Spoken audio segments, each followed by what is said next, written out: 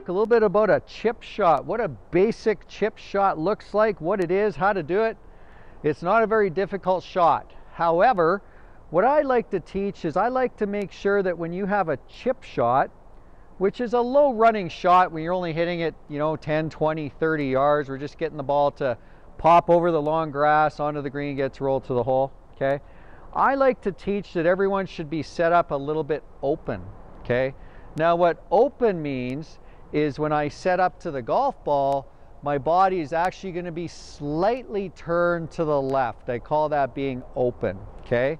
And the reason is when we swing through and we're open like this, if I'm turned this way, it's like throwing a ball underhand. It's much easier for us to get a sense of control if we're doing something like this versus something like this. You have no concept of how hard to hit the ball, and you're not going to be able to get the club to swing through to the target, okay?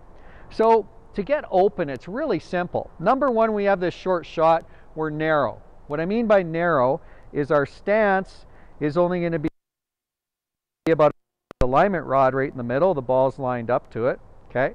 I have a narrow stance. Now I'm going to turn open. This is how you get open, and it gets you to the same amount of openness every time. So you're going to practice the same way all the time. It's really simple. You set up with a narrow stance.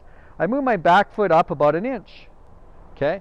Then I turn both toes out to 11 o'clock. Now I'm open. Okay? So from here, all I did was I moved my back foot up about 1 inch, me being right-handed, turn both toes to 11 o'clock. Obviously, if you're a lefty, you turn to 1 o'clock. Now I'm open. That's it. Okay? So you set up. I'm in a position like so. Right foot up, turn to 11. Now you'll notice where the golf ball is in relation to my feet. Because I've turned, the ball is actually positioned now off my right toe. Okay? I set up, my hands are just slightly to the left. Up. See how we have a line from my left arm down the club, and an angle from it. It's almost like a small letter Y. And then from there, it's just a pendulum swing like this. There's no wrist motion. This is a chip shot. It's as simple as it gets. Back and through. If I want to hit it further, I take it back further. If I want to hit it shorter, I take it back shorter. Just like that.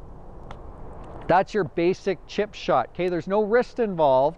You set up narrow, open, use your little pendulum motion. You can use a 7-iron, 8-iron, a sand wedge, whatever you like. I used a sand wedge there.